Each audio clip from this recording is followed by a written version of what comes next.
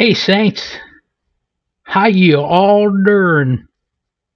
Hey, it's Rob. Some of you know me as Amish Dit. I'm here to introduce you to a new channel. This new channel is The One You Love.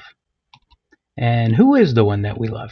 Well, the one that we love is, you may know him as Jesus, Yeshua, Yahshua, Yahushua, Isis. Uh, his name has been translated in many different languages. But he is the one that we love because he paid for our sins. This channel is dedicated to encouraging everyone to read the Bible. Why? Because reading the Bible is the way that we come to know God. It's how we know truth from error. It's how we renew our minds and get right thinking. And it's also the way that God speaks to us. The Bible is the only book that is alive. Those words, if you allow them to, can speak to you in the moment that you're in, just by allowing God to speak to you through His Word. And so I'm here to encourage you to, if you've never read the Bible, to begin. Just open up God's Word and let Him speak to you. Let Him show Himself to you in His Word. So this channel is going to have several short videos to share a nugget with you, and my hope is that it encourages you to get into God's Word and to find your own nuggets and have fun getting to know the Lord and allowing Him to speak to you. So please like, subscribe, and share this channel with those that you would, and so that we can encourage more people to get into their words. So today we're going to talk about being born again, and I've got several scriptures here that I'm going to share with you, and I'll give you a moment here to snapshot these if you want to go and look these up for yourself. So this is the time for you to do that. So go. All right, here we go. We're going to start in John 3. And in John 3, let me bring it up on the screen here for you so you can see it. So here's John 3. And what's going on here is it says that there's a man of the Pharisees named Nicodemus, and he was a ruler of the Jews. The same came to know Jesus by night and said unto him, Rabbi, we know that thou art a teacher come from God, for no man can do these miracles that thou doest except God be with him. Jesus answered and said unto him, Verily, verily, I say unto you, except a man be born again, he cannot see the kingdom of heaven. Well, let's click on and see what it means by see here. He cannot be aware. He cannot know about the kingdom of heaven unless he becomes born again. He cannot perceive it. He cannot see it. He cannot be sure. And this is really important because once you do become born again, then you are sure. And this is the assurance of salvation. And this is many religions, even those that appear to prescribe Christ, they don't have a surety of salvation. And that's very important. So Nicodemus said unto him, How can a man be born when he is old? Can he enter the second time into his mother's womb and be born? Jesus answered, Verily, verily, I say unto thee, except a man be born of water and of the Spirit, he cannot enter into the kingdom of God. The first time we were talking about seeing the kingdom of God. Now we're talking about entering the kingdom of God. So it's interesting here that this definition starts with arise. Arise, come in, enter in, or go into. So he says, that which is born of the flesh is flesh, and that which is born of the Spirit is spirit. Marvel not that I said unto thee, you must be born again. The wind bloweth where it listeth, and thou hearest the sound thereof, but canst tell whence it cometh and whither it goeth. So is every one that is born of the Spirit. So, and it goes on to show that even immediately after this, Nicodemus isn't understanding. You would think, as a high rabbi, if anybody knew how to see or enter into the kingdom of God, it would be one of the Pharisees. But this is why these things are spiritually discerned and spiritually understood, and this is why we need to get deeper into the Word of God. So that was John 3. And if we read down here further, of course, many of you are familiar with this verse in verse 16. For God so loveth the world that he gave his only begotten Son, that whoever believeth in him should not perish but have everlasting life. But this is what I wanted to point out. In verse 18, it says that he that believeth on him is not condemned, but he that believeth not on him is condemned already, because he hath not believed in the name of the only begotten Son of God. So, my point with this is that most people believe that they start off as a child of God, and then because they sin and do various other things, they now must do works to make up for the sins that they've done. But what we're reading here is that if you don't believe, if you don't have faith, you're condemned already. You start out condemned, then you become to a knowledge of God through his word. You receive his Spirit, and now it says that he that believeth on him is not condemned. So that's really counter-thinking to the way most people approach salvation and the salvation of God. But I wanted to point that out. Now, according to our outline here, we're going to go to 1 Peter 1:3, or 1:23 rather. I got to put these out of order. Here we go. Okay, 1 Peter chapter 1:23. He says, being born again, not of corruptible seed, but of incorruptible, by the word of God, which liveth and abideth forever. That's what I was talking about, is that the word of God is alive forever, which means even today. When we read it today, just like when I read it 20 years ago, it was alive then, it is alive now. If you go pick up your word right now and read it, it is alive to you. That's what God's word says here. It abides forever, and it is incorruptible. And so this again confirms what we read in John 3:18, that the seed was corrupted, but by being born again, we are not now of a corruptible seed, but incorruptible by the word of God. So I wanted to point that out as well. Now we're going to go to the book of Romans. And let me bring up my slide here so that we get on the right one. Nope, that's next. Here we go, the book of Romans. So in the book of Romans, chapter 8, this is one of my favorite chapters of the Bible. It says here, starting in verse 5, it says, for they that are after the flesh do mind the things of the flesh, but they that are after the Spirit, the things of the Spirit. For to be carnally minded is death, but to be spiritually minded is life and peace. Because the carnal mind is enmity against God, for it is not subject to the law of God, neither indeed can it be. So then they that are in the flesh cannot please God. So very important here that the carnal mind, that we renew our minds through the word of God,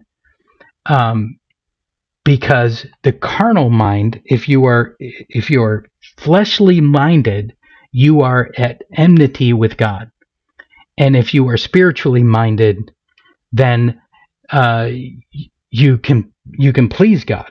And the way to become spiritually minded is to renew your mind by the living Word of God and spending time in it and searching out things. And so that's what this channel is about. It is about encouraging others to search those things out and to get into the Word of God. Now we're going to go to, I think we're sorted out here. Now we're going to Galatians 3, chapter 3, verse 6. And what we see here is an accounting transaction. It says, even as Abraham believed God, and it was accounted to him for righteousness.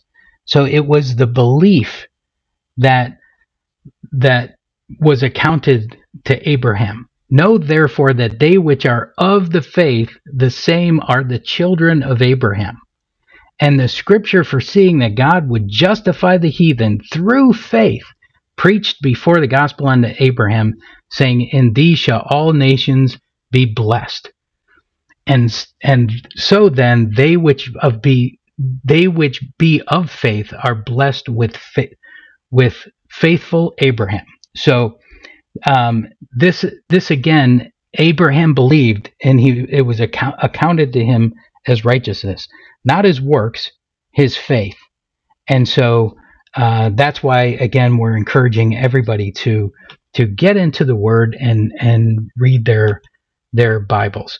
And so now on this channel, it's my hope to every short video, I want to bless you with an end times nugget. So I'm calling this the eschatological entreatment. And today's eschatological entreatment, hopefully by the next video I'll learn how to say that word. We're going to talk about 20-year patterns, okay? And so 20 years. So this is a recurring theme that we see in Scripture surrounding 20 or 21 years. And I wanted to point out all the different places so that you could take note of where all of these things are in Scripture and what they might be telling us about the end times. So before we get into this, I just want to say that if you haven't seen the Messiah 2030 video that's out on YouTube, I think you're really missing out. And so I'm going to put the link to that video in the description of this video so that you can see it and enjoy it. But that'll give you some kind of idea where we are in the timeline. But also, I wanted to point out just this 20-year pattern that is seen over and over in Scripture. So let's begin in Genesis 8. And if we go to Genesis 8, starting in verse 7, what we see is that Noah, this is where the flood is over, Noah's ark lands. He opens the window of the ark, and he sends out a raven. I believe that raven is alluding to the Antichrist, but he also sends out a dove. And so it says that the dove found no rest for the sole of its foot, and he was returned into the ark, and then he waited yet other 7 days. So we have a 7-day period.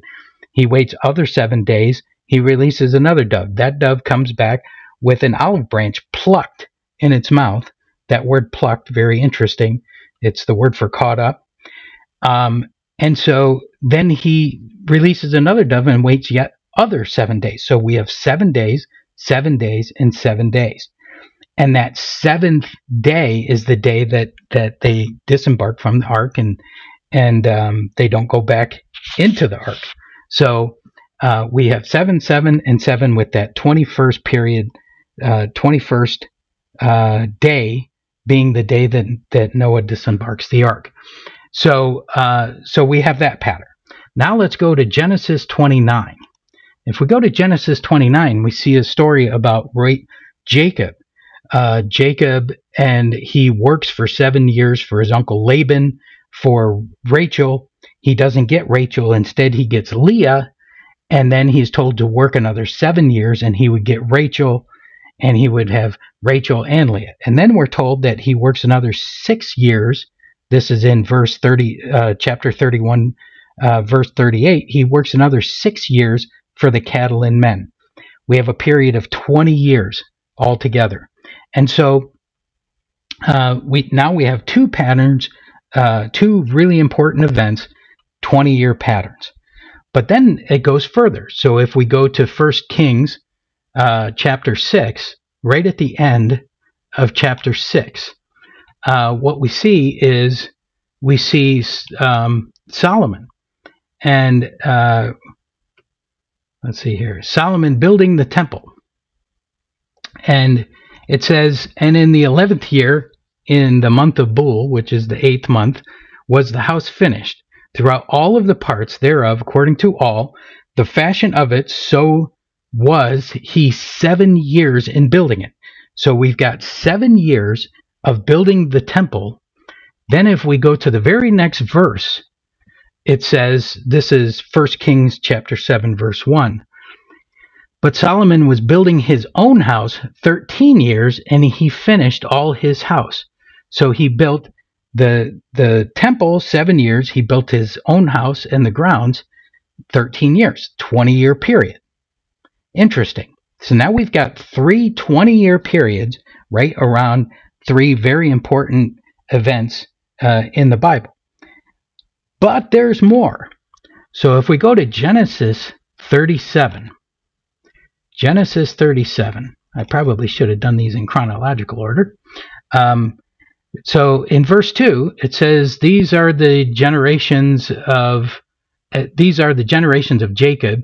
Joseph, being 17 years old, was feeding his flock with his brethren, and the lad was with the son of Bilhah and with the sons of Zilpah, his father's wives, and Joseph brought unto his father their evil report.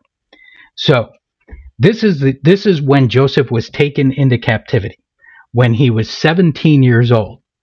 But if we go to chapter 41, verse 46, what we see is that it says, and Joseph was 30 years old when he stood before the Pharaoh, the king of Egypt, and Joseph went out from the presence of Pharaoh and went throughout all the land of Egypt. So we have from 17 to 30, we have a period of 13 years. And so that 13 years, now we add the 7 years of famine onto that. Now we have a period of 20 years. Or I should say, I've stated that incorrectly. It's 13 years, then Joseph is ruling over the harvest, the years of plenty. And those were all of the years of Joseph's captivity.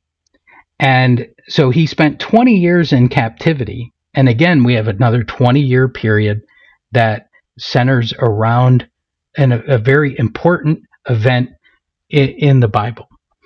But now I'm going to take you to one of my favorite verses for this. And for this, we'll go, let's see which one of these comes up. It's the 1 Peter 1, so let's go find that one.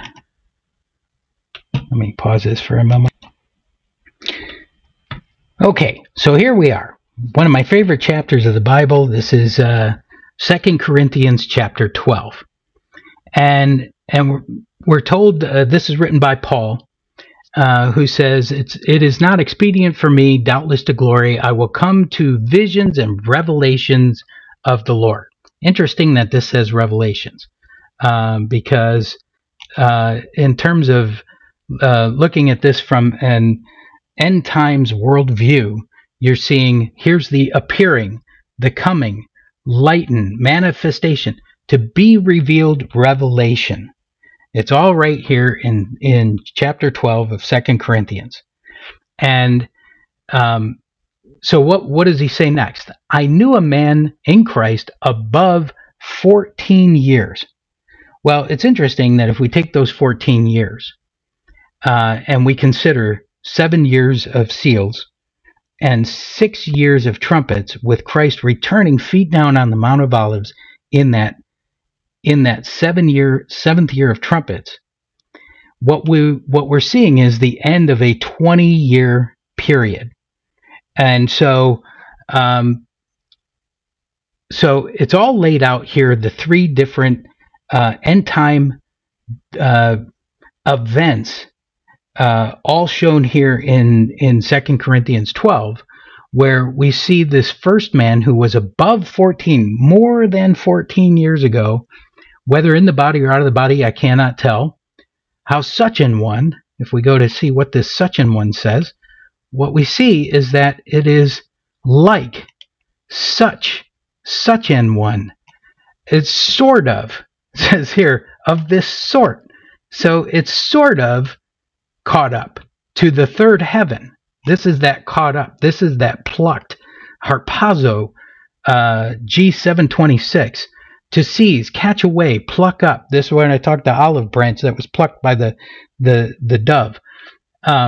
And it says that he was caught up to the third heaven. And he says, I knew such a man, whether in the body or out of the body, he could not tell. How that man was caught up. Again, 726. Notice that there is no such an one. There is no sort of. He was caught up. But this man didn't go to the third heaven. He went to paradise. So you have one group going to the third heaven. And we could look at that as the first dispensation, first 7 years. Then you have another man who goes to paradise. That's after the second 7. After seals, that man goes to paradise. And then he says down here, we go 14. Remember, it was above 14 years. Verse 14, behold, the third time I am ready to come to you. This, I believe, is the event that takes place after the sixth trumpet, when Christ comes feet down on the Mount of Olives to the earth to rule and reign for 1,000 years. And it's all laid out right there in 2 Corinthians 12. So that's your end time eschatological treatment for this video, and I'm going to end it here, and I hope you enjoyed this. Again, I encourage you to get into the Word of God. Allow Him to speak to you. Allow that Word to come alive to you, so that you can know truth from error, because there certainly is a lot of error in the world today. So take care, and until the next video, hope you'll be doing good.